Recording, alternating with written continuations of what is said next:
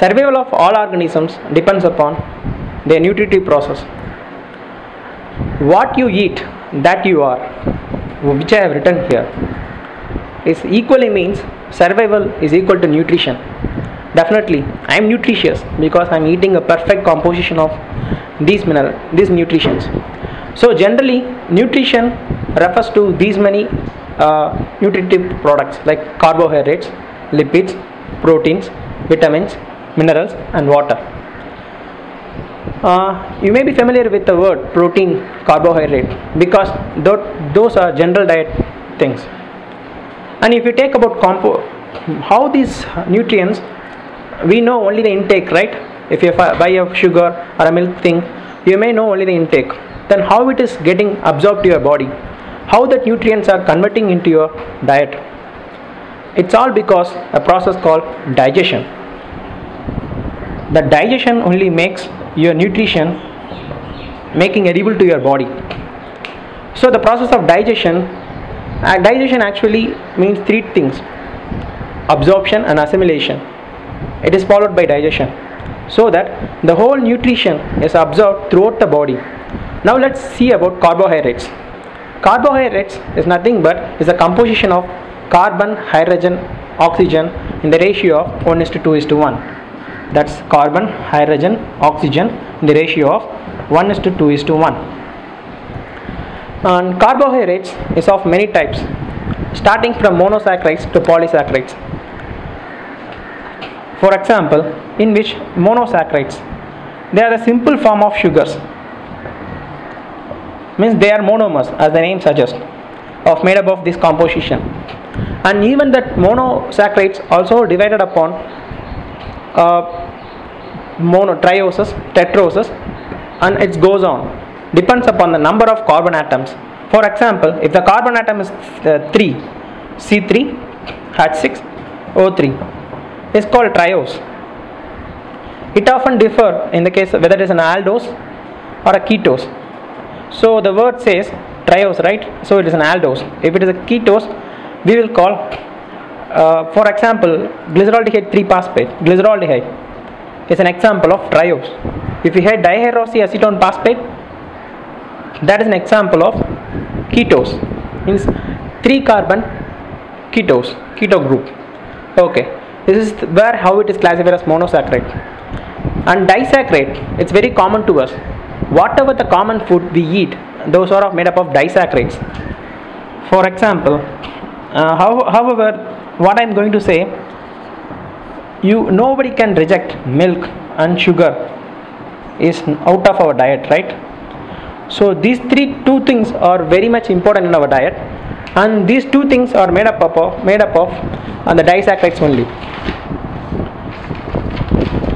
So disaccharides is formed of two monosaccharides.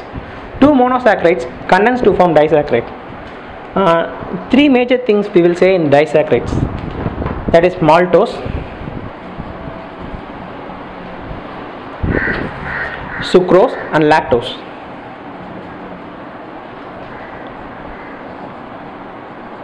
Maltose is made up of glucose plus glucose.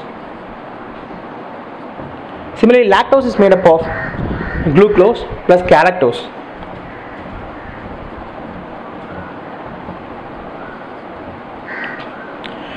This glucose as lactose is a major component of milk. As I said, it's in a common food, right? And this maltose is in all germinating cells. Means germinating cells in the case of seeds, which we consume, right? Seeds. And sucrose is, if you have a cane sugar, that is made up of sucrose. So sucrose is made up of two monomers called glucose and fructose.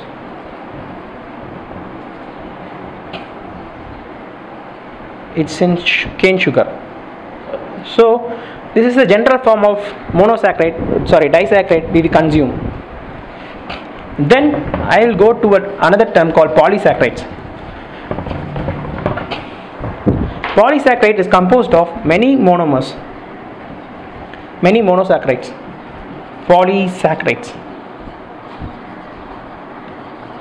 These polysaccharides is again divided into two classification. For example, structural and storage. We are aware about cell wall. The cell wall is made up of polysaccharide, like a structural form. For example, cellulose. The cellulose is also a major constituent of papers. What we call is a structural unit of structural carbohydrate. Similarly, storage form. One more thing I will stress here: the storage polysaccharides are very important for our energy resource. In the case of plants, it's starch. In the case of human, it's glycogen. Not only human, in most of all the animals, it's glycogen, mammalian animals. So these are the two forms of polysaccharides. And let's go to, so we are thorough about carbohydrates. Next I'm going to lipids. Lipids, and it's very important source. One more thing I want to stress here again in carbohydrates: 1 gram of carbohydrate constituent to 4.3 calories of energy. Please note it. It may be useful for it may be asked in your competitive exams. So these are the points which are very important. 1 gram equal to 4.3 calories of energy. Next I am going to lipids. So lipids are energy rich compound, and it is a major energy resource of our body. And lipids, again like carbohydrate, is made up of, it can be classified as simple lipid and complex lipid, derived lipids. And simple lipid is triacylglycerol. Simple lipid. So lipid again made up of glycerol and a fatty acid.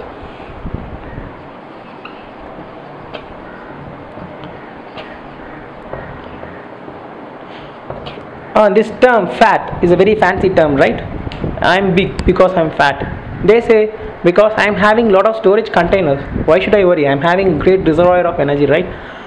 And this lipids is again can be classified in the terms of consumption, like saturated and unsaturated.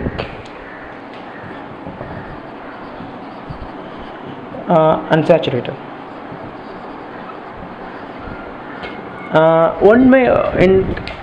Lipids are rich in oil. So in commercially they will call sunflower oil and safflower oil is getting famous. Why is the reason? Because sunflower oil and safflower oil is made up of unsaturated fatty acids. The reason why this unsaturated fatty acids, it's available in the term of PUFA, polyunsaturated fatty acids, is available to blood pressure patients. Why they are doctors or nutritionists are prescribing to blood pressure patients? They can be easily oxidized. So unsaturated fatty acids are predictable to them. And here, as is a major source of energy, even 1 gram of lipid constitutes to 9.3 kilocalories. It's more than this 4.3, right? It's 9.3 calories and of energy. Totally 25% to 30% of total calories in our body is made due to this fat. Nearly 25% to 30% of our whole energy is made up of this fat. Then I go to a term called protein. Now we are thorough with carbohydrate and lipid. Then I move on to proteins.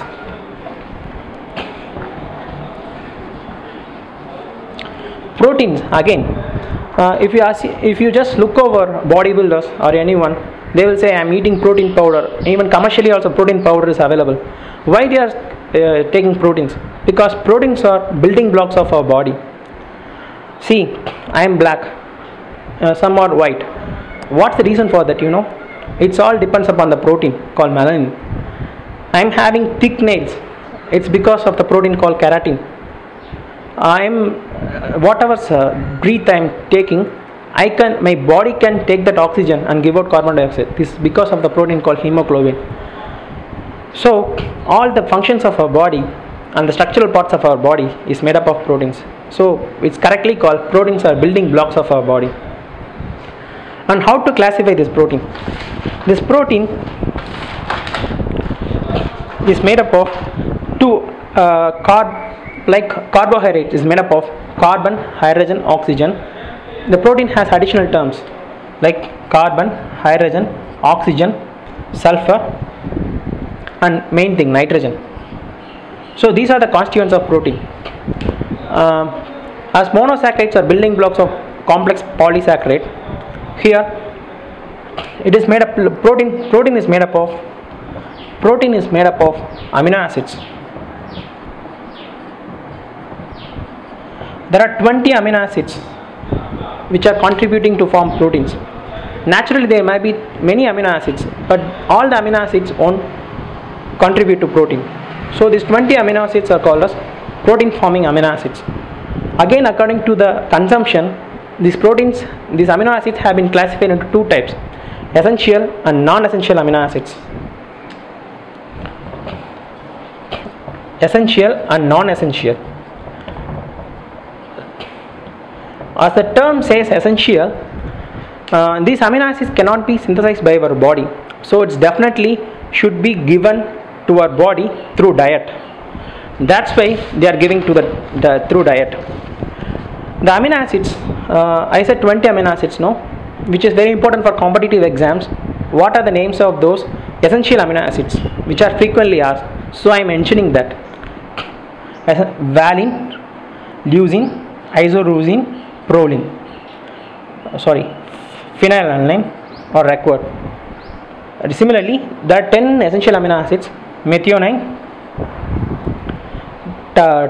tryptophan, and lysine. Lysine is composed of K, right? So these, whatever I am writing, is the one letter code of those amino acids. One letter code of that amino acids. You may be learning that further in our biochemistry videos. I will just say about briefly in that. And as like carbohydrate, this proteins also is made up of proteins also is composed of two things: structural and functional.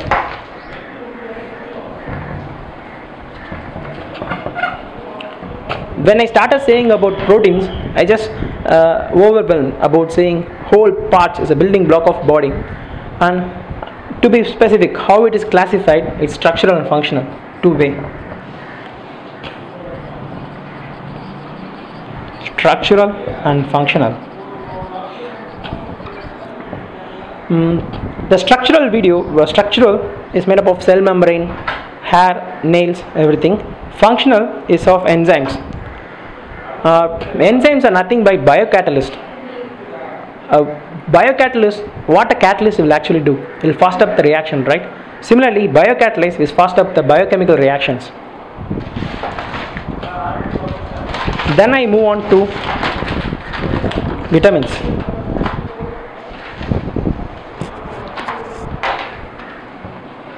So we are thorough with carbohydrate, lipids and proteins. Now I move on to vitamins.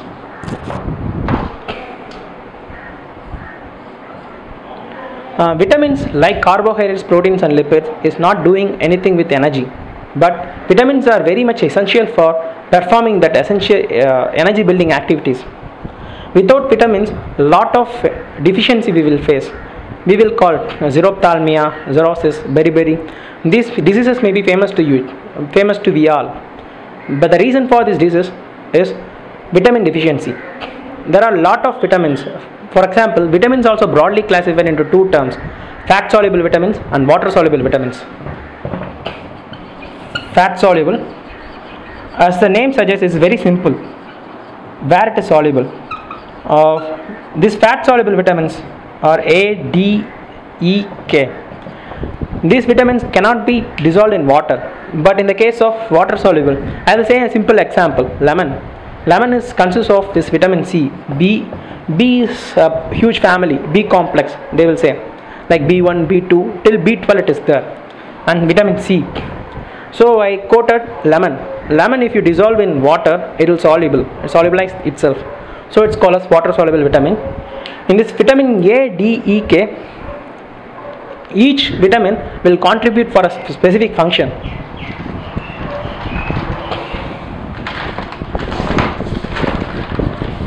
For example, vitamin A play an important role in visual perception. Night blindness is due to the reason vitamin A deficiency, And vitamin D, I will make it writing.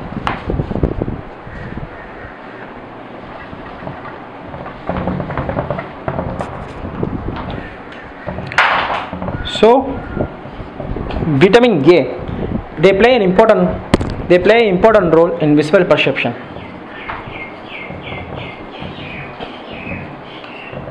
Similarly, vitamin D, these are all fat soluble, right? As I mentioned before, vitamin D is for growth of bones. Ladies of more than 40 age, you can see them having osteomalacia. They can't walk properly. They say my knee is paining. It's all because of this vitamin D deficiency. Doctor will suggest them to have calcium tablets and to boost up your vitamin D efficiency. So vitamin D very much essential for formation of bones.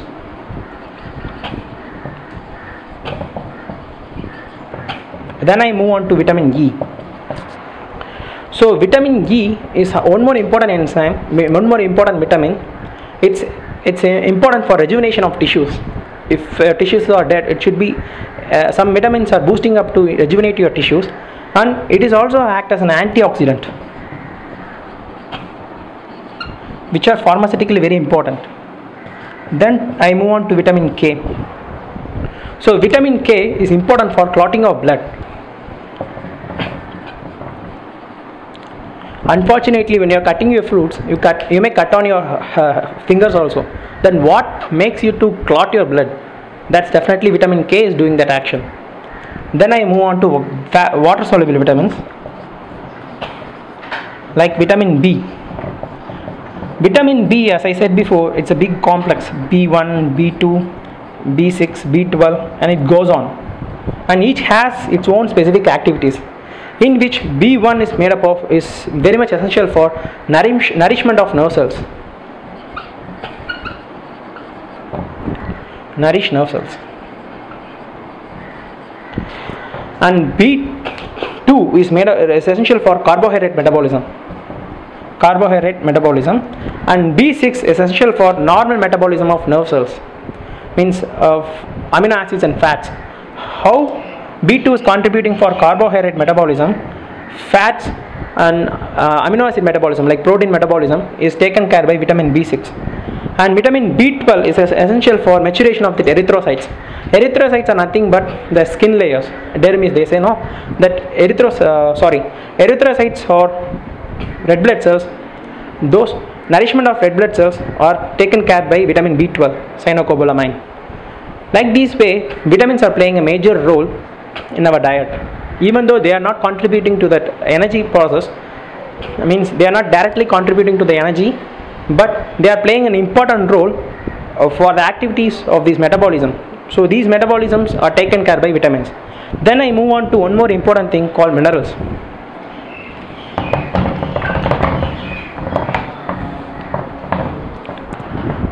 Why mineral water is more costly than water, normal water, because that minerals also playing a major role in our diet.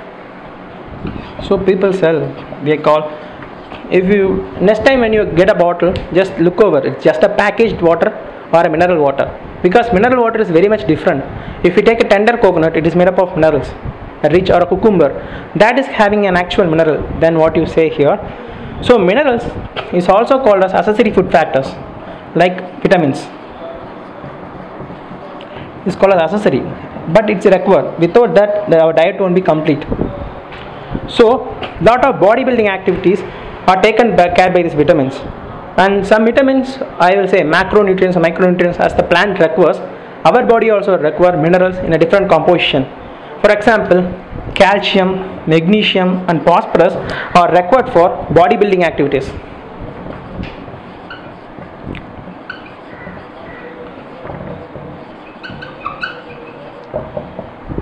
Similarly,